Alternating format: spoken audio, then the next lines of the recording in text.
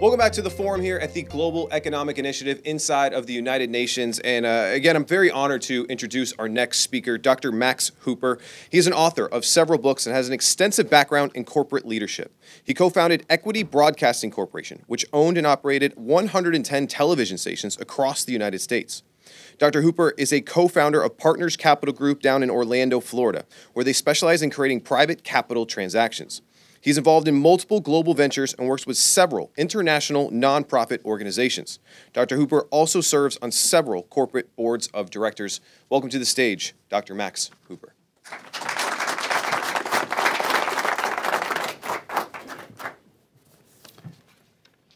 Hello, I'm Max Hooper. And I just want to ask you a question. Have you ever wondered, do conversations matter? I'm not talking about conversations, big conversations, but just the little conversations with one person during the day, or maybe a small group. Let me tell you about a conversation that I recently had. This group was in Utah. This is what they said. Viktor Frankl was a Holocaust survivor. He was transferred to 5 different concentration camps during World War II. And one thing that he said, and one thing that he observed, was that there was one thing that you cannot take away from someone, no matter what. And that's the way that they choose to react to a certain situation that they're involved with.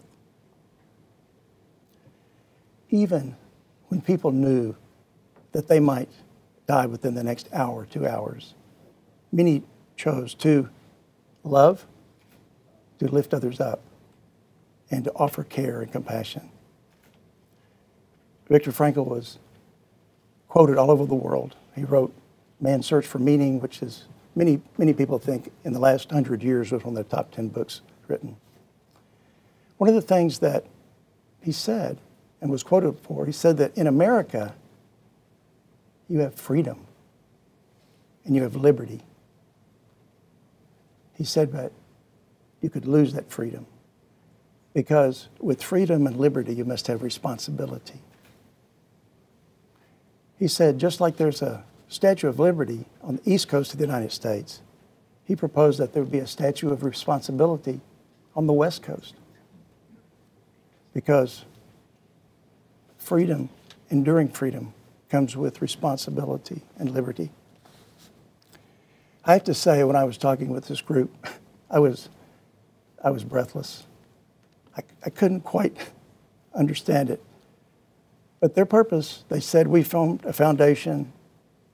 We're going to raise money to build the Statue of Responsibility on the West Coast. Incredible, incredible conversation I had. The next conversation that I had left me on the edge of my chair. This group was in Orlando, Florida, called the Dream Builders. Men and women that dream really big. I mean, big. So I started talking with them, and I asked them, really, what are you working on? They said, a young man steps up and he says, have you ever seen a bird in flight? The sunset come up, the stars, the galaxies, the incredible ocean, the weather that moves around the world, the creation, the nature that we're involved with. What we want to do is we want to affirm and applaud the creation and the Creator. They said, if you think about it, if you were in New Zealand and you saw the sun go down, in a 24-hour period of time through all the time zones around the world, it would impact every country. So they propose 1 day a year in a 24-hour time segment to let everyone in the world that would choose to take it a moment in their own way to affirm and applaud the creation and the Creator. If you think about it, if you have like 1 billion people in hundreds of countries all aligned and affirming, how incredible is that? And that lifts the spirit of man. Had another conversation. This is with a young man from New York. He grew up in Spanish Harlem. I mean, a really hard place to grow up.